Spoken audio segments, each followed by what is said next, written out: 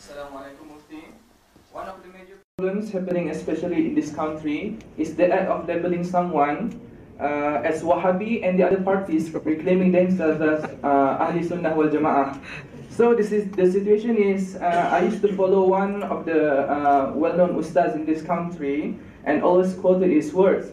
But I encountered some Facebook pages attacking him being one of the Wahhabi and proved with some screenshots of his wordings. But both parties are holding Islam as their religion. So what happened is, it creates doubt in my mind towards the ustads. So can I seek explanation for this issue? Thank you.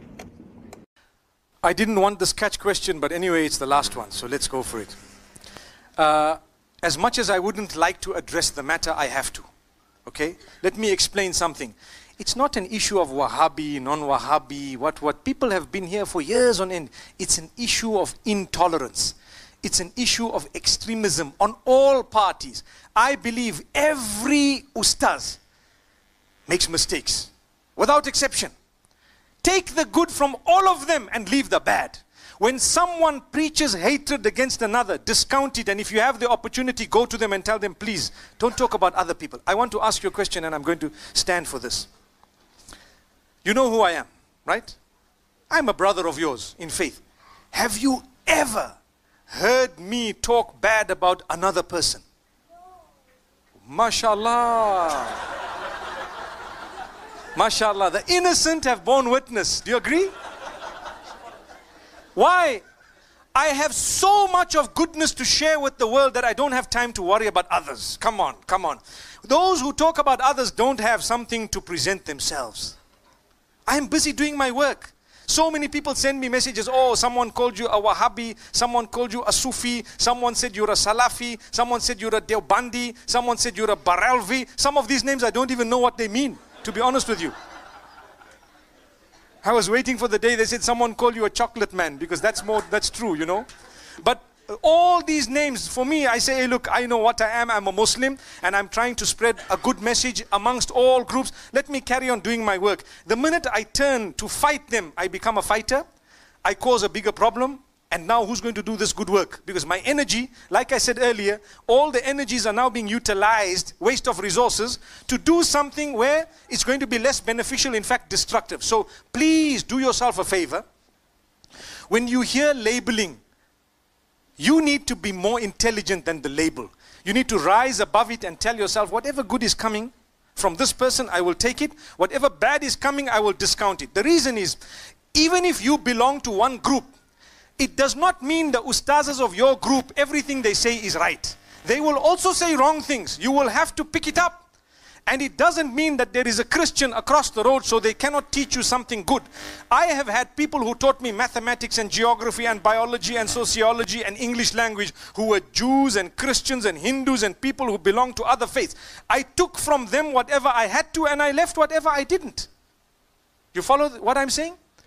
So when you go to the university, you will have a lecturer who might be gay, for example. You know, I'm not talking about this nation in particular, but maybe in Europe, okay? You take from them whatever you feel you need to take from them and leave the rest. I'm there to study petroleum engineering, for example, or whatever else. I took whatever I had to and that's it. And I respect them for having given me what they did. That's humanity. The problem with us is, the problem is all over. We all are guilty of labeling others. This one is this. Let's understand. It's qualities that make us or break us. You have a bad quality. Look, I'm sitting with people. I don't need to know what inclination he is or I am. I know I get along on common factors that are 9,999 compared to the one item that I might find that I'm different with him in. You know?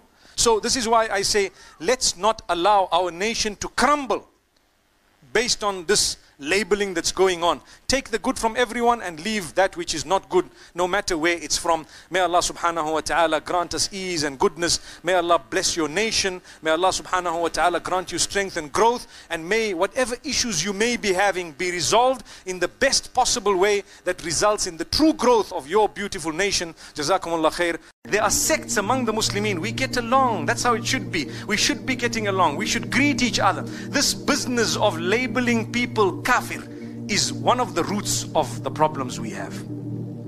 And that does not exist only with one sect. Trust me, it exists with many, many sects. When you have a difference, say, no, this one's a kafir. Why? For what? Why use heavy terms? Obviously, this might be understood by the Muslims more than others. But we know it's a problem, because the minute you label someone with these labels that are so heavy, do you know what will happen? It creates a sense of going back to some rulings in the hearts of some of the Muslims. And you know the ruling of apostasy, for example. Some of them have made mention of some harsh rulings. The problem is the people start taking the law in their own hands. That's where the problem is. Allahu Akbar, Allahu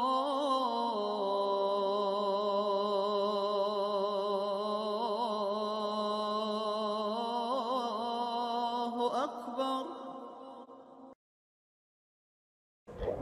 Yes, ma'am. You hear on the news, Sunni, Shiite. I know there's divisions. Is it cultural, or are there actually some differences? Okay, wonderful. So the question is about Sunni and Shia. What's going on here, right? Sunni and Shia. And I was just speaking at my wife, and I was smiling at my wife right there. The reason is, we have done so many open houses, and open house is not complete unless that question is asked. So thank you for asking that. Now it's really important. When Prophet Muhammad, peace be upon him, when he was alive, he was a prophet, the last prophet, and he was also the head of the state. Means he was the president of the country, for example. So after he passed away in the year 632, Muslims have to appoint a new head of the state, not a new prophet by the way, a new head of the state. So there were two groups of people, a larger group of people, they wanted to appoint Abu Bakr, the name, and he was a companion of Muhammad, peace be upon him, an eligible person. Some other group of people, they want to appoint Ali. And Ali was from the family, he was the son-in-law and the cousin of the Prophet.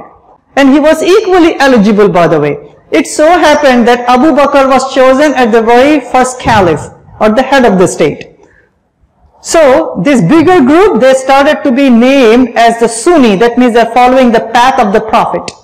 And the smaller group, later on they were given the name of a Shia, means the party, or the party of Ali.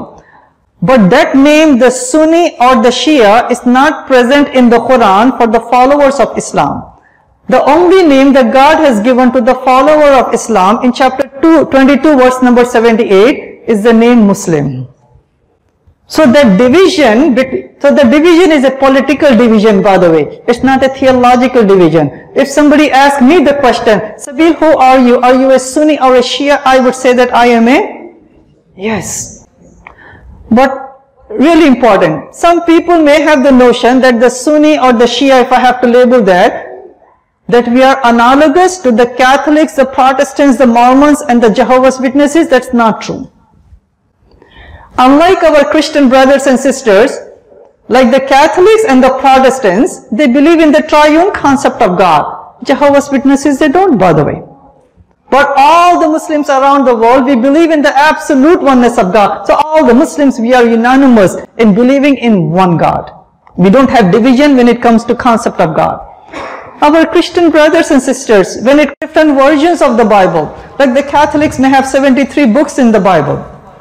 The Protestants will have 66 books in the Bible. The Greek Orthodox will have 78 books in the Bible. But Muslims all over the world, we have only one Quran in Arabic, exactly the same, 114 chapters in there. Again, we are unanimous. When Muslims pray, we pray exactly the same way. You go to any mosque. I have never been to China, by the way. If I go to China, if I go to a mosque in China, I will be at ease, knowing that they would be praying exactly the same way. But our Christian brothers and sisters, your masses, your services may be different, and we respect that, by the way. So what I'm trying to say is, all the Muslims around the world, we are united in our fundamentals. And we should not label ourselves as a Sunni or a Shia. Only one label that God has given to us, and that label is the label of a Muslim. But then your question may be, how come some people are fighting between Sunni and Shia and whatnot, right? And the quick answer to that is a human problem. Humans fight. Our Christian brothers and sisters, you know, from the Catholic and the Protestant sect, they have been fighting in Ireland, and there was a 100-year war in France and Germany, all of that. We blame them, but not Christianity for it. In the same way, if you see some Muslim doing this and that, we have to blame them and their shortcoming, their misunderstanding, their brainwashing, and not the wonderful faith of Islam. Good question. Thank you.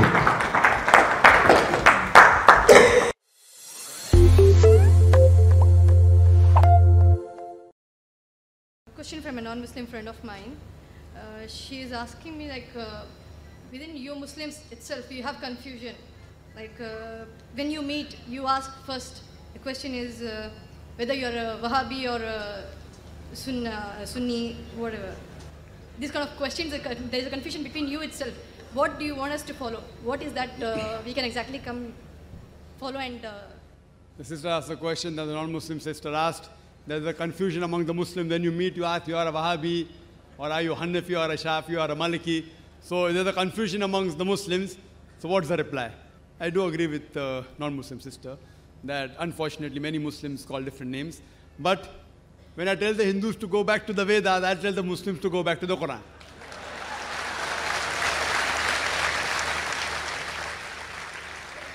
Allah says in the Quran, in Surah Al-Imran, chapter number 3, verse number 103, Allah says, وَاعْتَصِمُوا بِحَبْلِ اللَّهِ جَمِيعًا وَلَا تَفَرَّقُوا. Hold to the rope of Allah strongly and be not divided. We have to hold to the rope of Allah. The rope of Allah is the glorious Quran and the authentic Hadith. Allah says in the Quran, in Surah Anam, chapter number 6, verse number 159, that anyone who makes division in the religion of Islam, oh Prophet, you have nothing to do with him. Making sects, making division in Islam is prohibited. It is haram. But when we ask the Muslims, what are you? Some say I'm a Hanafi, some say I'm a Shafi, some say I'm Hanbali, some say I'm a Salafi. What was the Prophet?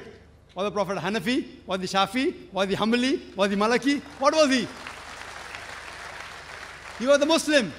Allah says in the Quran, in Surah Al-Imran, chapter number 3, verse number 52, Isa alayhi salam, Jesus Christ, peace be upon him, he was a Muslim. Allah says in the Quran, in Surah Al-Imran, chapter 3, verse 67, that Abraham, peace be upon him, he was a Muslim. Allah says in the Quran, in Surah Fussilat, chapter number 41, verse number 33, وَمَنْ أَحْسَنُ قَالًا مِمَّنْ دَعَا إِلَى اللَّهِ وَعَمِلَ صَالِحًا قَالَ إِنَّنِي مِنَ الْمُسْلِمِينَ. Who is better in speech than one who invites to the way of thy Lord, works righteousness, and says that I'm a Muslim? Our beloved Prophet Muhammad sallallahu alaihi wasallam was a Muslim. Allah has told us to call ourselves Muslim. There cannot be a better label than Muslim. See, all these four great Imams, Imam Abu Hanifa, Imam Shafi, Imam Ahmad ibn Hanbal, Imam Malik, may Allah be pleased with them all. They were great scholars. I love them. I respect them all. They were great scholars. But all these great scholars said, all these four Imams said, that if you find any of my fatwa which goes against Allah and His Rasul, then you throw my fatwa on the wall.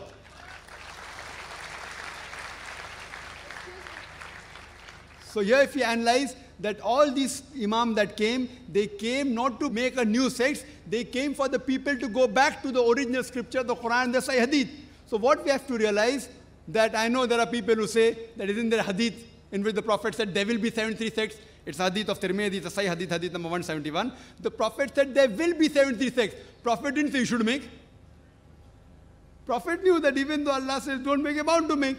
So the best is to go back to Allah and His Rasul. And the best label you can have is call yourself a Muslim.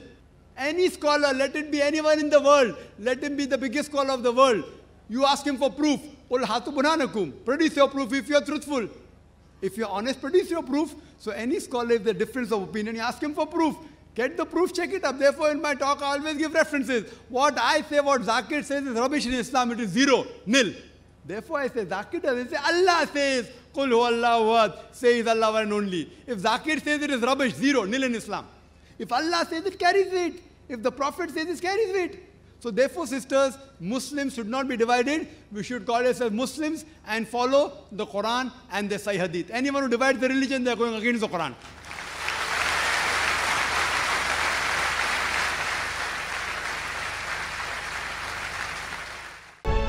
मनफियत एक है इस कौम की, नुकसान भी एक ही सबका नबी, दीन भी, ईमान भी एक, हरम पाक भी, अल्लाह भी, कुरान भी एक।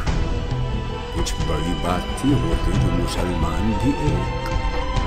फिरका बंदी है कहीं और कहीं जाते हैं, क्या जमाने में पनपने की यही बातें हैं। कौन है तारिक आईन रसूल मुख्तार, मसलहत वक्त की है किसके अमल का मेयार, किसकी आंखों में समाया है शियार अगियार, हो गई किसकी निगाह तर्ज सलफ से बेजार, कल्ब में सोच नहीं, रूह में एहसास नहीं, कुछ भी पैगाम मोहम्मद का तुम्हें पास नहीं। तुम तो सैयद भी हो, मिर्जा भी हो, अफगान भी हो, तुम सभी कुछ हो, बताओ तो मुसलमान भी हो।